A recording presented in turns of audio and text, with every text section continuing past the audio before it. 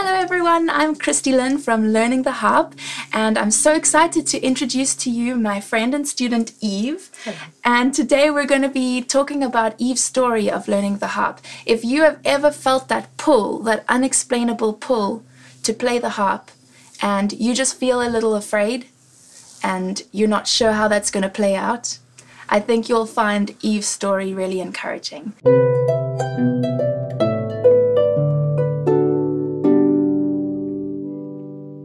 So tell us, how did you come to playing the harp? Oh, well, actually, it took me by surprise. And the surprise was that many years ago, actually in 2005, I felt such a drawing and such a pulling, and I knew that it was a divine drawing and pulling to learn how to play the harp. Well, it was rather intimidating. So I set it aside for several years, and then in December of 2017, that same overwhelming feeling of it's time to purchase the harp and it's time to learn how to play it, and really believe that I could do it because I had a divine calling to do it. Mm-hmm. Mm-hmm. And what were you meant to be doing with the harp? When you say you had a divine calling, why the harp, and how did that fit together with what you're meant to do? I think the harp specifically, because the harp is such a beautiful instrument and it can be played with much complexity, or thankfully for me, it can be played with much simplicity. And so the harp is a perfect complement to the songs that have been given to me, oftentimes after prayer. And so the songs are very soothing, and they sound even more soothing with the harp. Mm-hmm. So tell us a bit more about those songs. What kind of songs, and how do they come to you? The songs generally are songs that create a space of emotional healing. They are songs that create and foster an environment of peace and of hope. And so, like I said a little while ago, most of the time the songs will come to me either during prayer time or immediately after prayer time. When hope is hard to come by and you keep drying your tears, look deep into my heart, how I love you, oh my dears. And what has that journey been like for you now? What's the most recent news? What have you done with those songs? Well, I have the privilege of playing these songs and singing these songs at a senior facility, a senior apartment community.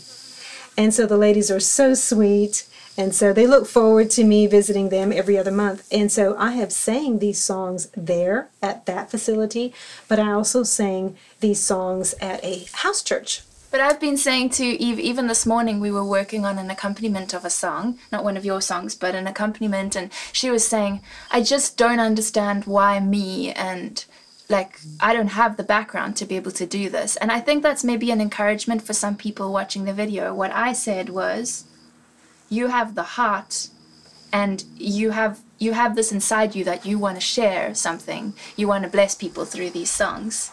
And the music you can learn. You know, it's maybe easier to learn the music than to find that heart. And actually that reminds me of something similar that Edie Elkin from Bedside Harp said. She said that about harp therapy. She'd rather have the right person. She can teach them the music. And that's, I guess, similar to what I was saying to you, is that actually it doesn't have to be complicated, and you can learn that this time. But having that heart to share with people is the right place to start. And it's very exciting. It is. So who knows what the future will hold. We've talked about ideas of maybe sharing the songs so that other people could also learn to sing these songs. Maybe we will record one of them for the YouTube channel. We'll just have to see what happens. Yeah. But I think the exciting part is that the Lord is working. Oh, and massively, yes. He's giving you these songs, and we can already see that it's working in people's lives. It is. Yeah. Whisper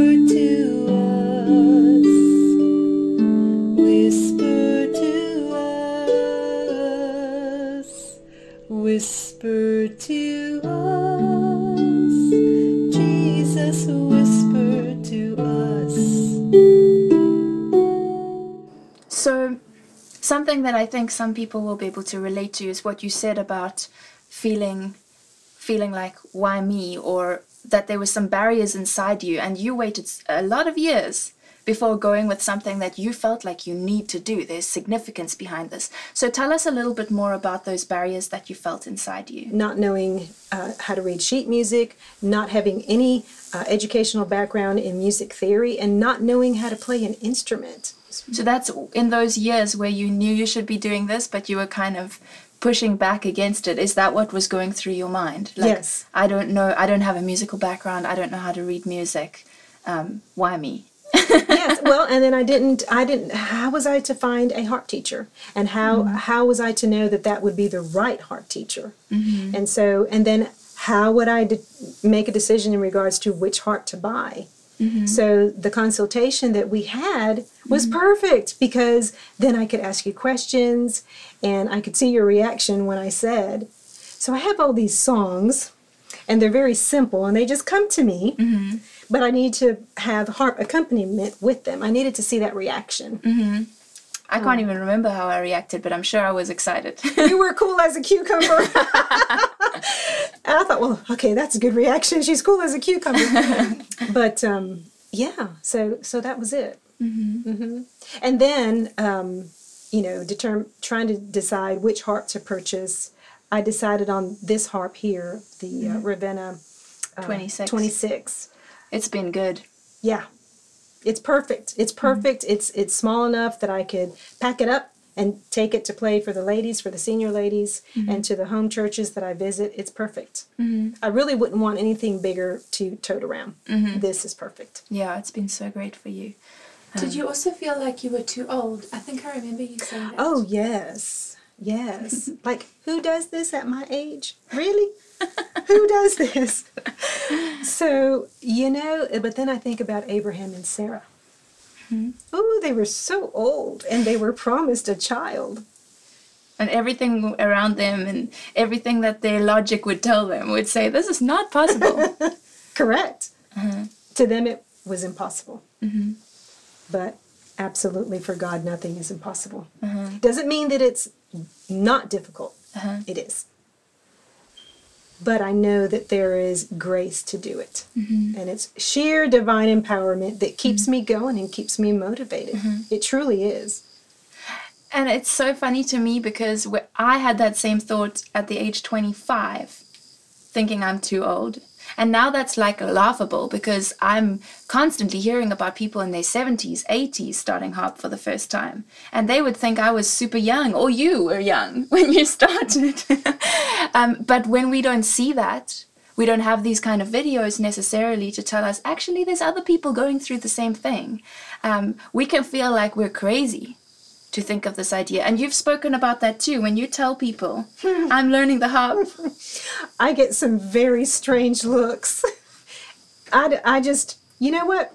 It's water off a duck's back in my case, because I'm thinking, oh, you don't know the journey I've been on. I am going to do this. By golly, I'm going to do this. Whatever barriers in my way, I'm going to knock it down. It may take some time, but I will get there. So I don't say anything. I just smile and go on my happy way. And sometimes they ask, where's your harp teacher? Oh, yeah, a lot. I say, South Africa. And then the look on their face is total bewilderment and confusion, because they say, how can that happen? And then I say, oh, but it happens over the computer through this thing called Zoom that I had no idea existed. So that tells you right there, I'm not high-techy. So what would you say to somebody if they are feeling this pull to playing the harp and it feels like there's a significant purpose and they just haven't done it yet because they're afraid? What would you say? Don't ignore it. Don't ignore the pull, because as time goes on, then it turns into a sense of that feeling of being pulled. It turns into, if I don't do this, what could have happened that I could have been a part of? And then I'm in the position of, I regret that I did not pay attention to that pull. It doesn't matter how significant, it doesn't matter how complex we play or how simple we play. What matters is that we don't ignore that pull. We don't ignore that sense that I know that I'm supposed to do this, and then come up with all kind of justifications and excuses as to why we can't do it, because we'll talk ourselves out of it. We will talk ourselves out of it. But then there's always this nagging thought in the back of our minds. What would have happened if I would have done that? Why am I feeling this pull? Yeah. So if you're feeling that pull, there's nothing different about you compared to Eve. You know, you were saying there's so many reasons why it doesn't make sense. It might feel the same for you, but there's a reason why you're feeling that pull. Go with it, because I don't think you'll regret it. It may not be easy. That's right. But you won't regret it, because there's a reason why you're feeling that pull. Yes. Thank you so much for telling us your story. I think that's really beautiful. And I know that some of you who are watching might have your own story about why you want to play the harp and the significance behind that. And I would love to hear that story. Maybe we'll even tell some of those stories to Eve. She would love to hear it too. So please email us at hello@learningtheharp.com. I'll put that on the screen now, and it'll also be down in the description box. Please tell us your stories, because I think that would just be so wonderful. And then also make sure you subscribe to this channel on YouTube called Learning the Harp, because we put up new videos all the time to help you in your harp journey. And I'll see you in the next video. Bye!